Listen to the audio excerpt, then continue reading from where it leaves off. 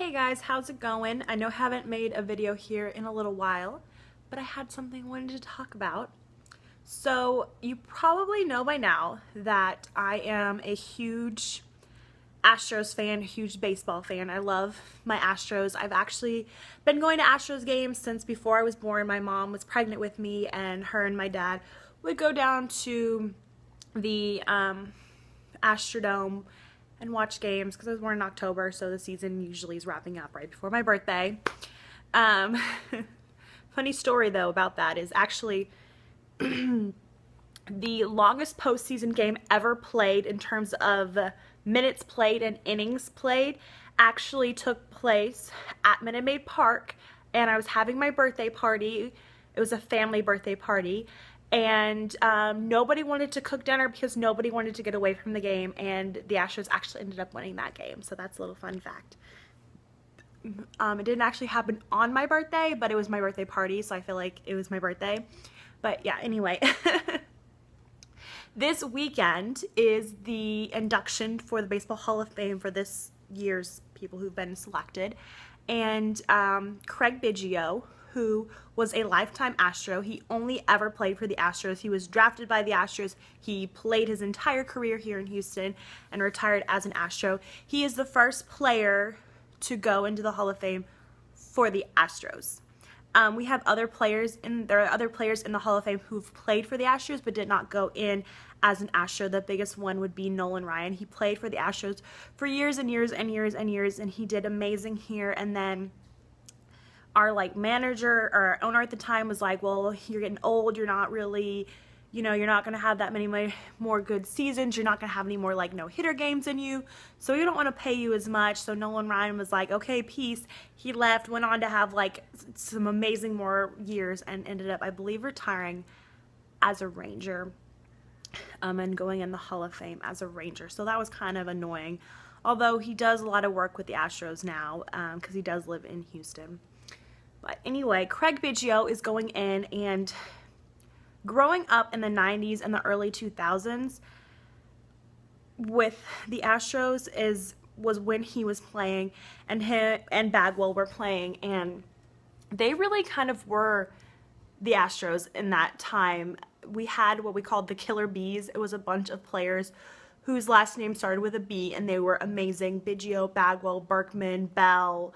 And then we started changing other players' names to be with a Bell, but we were our nickname was the Killer Bees, and we did really well. We've never actually won a World Series. We've only gone to the World Series once in 2005, actually 10 years ago, and we promptly lost the first 4 games to the Chicago White Sox. That was kind of disappointing, but still, it's very exciting for Biggio to be going in. It's very emotional for me because growing up as an Astros fan, it's who you looked up to. Even though I'm a girl and I don't play baseball myself, I didn't play softball, I love going to the games. I go all the time. I was just there this weekend, or not this weekend, but this week. I went twice. We played the Red Sox this week, and we swept them, which was amazing. And I was there Thursday night when we had the walk-off home run for Altuve in the 9th inning against the Red Sox, so that was kind of exciting.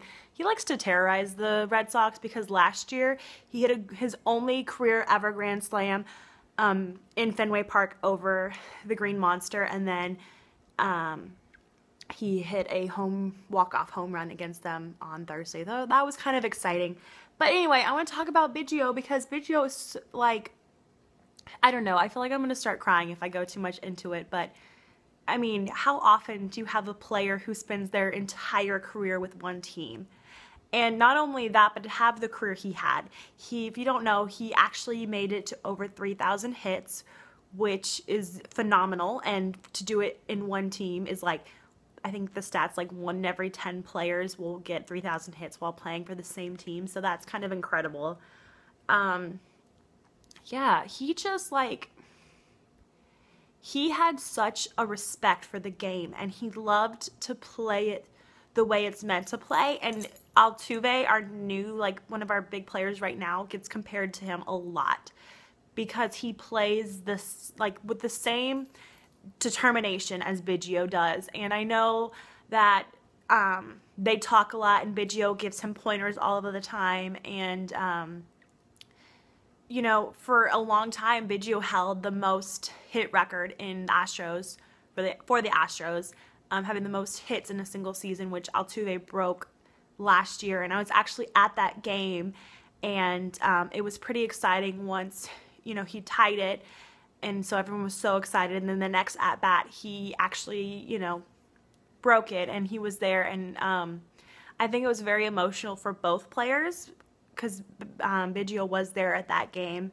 And but it was exciting to kind of like pass the torch. And you know, Altuve's at the very beginning of his season. He's, you know, this is his fourth full season in the majors, so he's still very young. He's only 25 years old, so it would be nice if he could stay the whole time. But yeah, I'm just so excited for Biggio to be inducted into the Hall of Fame. There's like no player better deserving than him to be in it. And it was so frustrating last year because he missed it by like 2 votes. And there's just some people who, because it's like sports writers who get a vote who get to go in. And there's some people who don't think that anybody should go in the first year they're eligible. And then people were trying to say that he was a cheater and he took steroids. But like, there's no way that skinny little boy took steroids. He was just very lean and thin. And I love Bagwell as well. And, you know, he was another great player that played for the Astros. He was also a career Astro, but he actually got drafted by the Red Sox, and the Red Sox ended up trading him to the Astros one year for some pitchers or something, because they were trying to make a run on the World Series, but they lost. Anyway, it's like considered the second worst trade that Boston has ever made in their entire history. The first one being trading Babe Ruth away, and the second one would be trading Bagwell away to the Astros. So he's another one where he was like considered a career Astro because he played his entire major league career with the Astros, but he wasn't drafted by us. So yeah. But he was a little bigger, and there's been some talk about him have possibly been on steroids during his career, and I would like to believe he didn't, but I'm also realistic, and he was a little bit bigger, so it's possible. I mean, I don't know for sure, but it would be nice if he could get in the Hall of Fame, because if you look at the average stats for most Hall of Famers, Bagwell has better stats than them. So he didn't get 3,000 hits, but he did get 500 home runs, so that's also really good career home runs. And yeah, so maybe next year Bagwell. I don't know. We'll see. Anyway, that's really all I want to talk about. Yeah, so I'll see you guys sometime in the future. And hopefully the Astros can keep winning, because right now we're tied with the Angels because we won yesterday and they lost, so that's exciting. Yeah. Alright, because we need to get back in first place. Alright, I'm going to go. Have a fantastic day wherever you are, and I'll see you guys sometime in the future. Bye!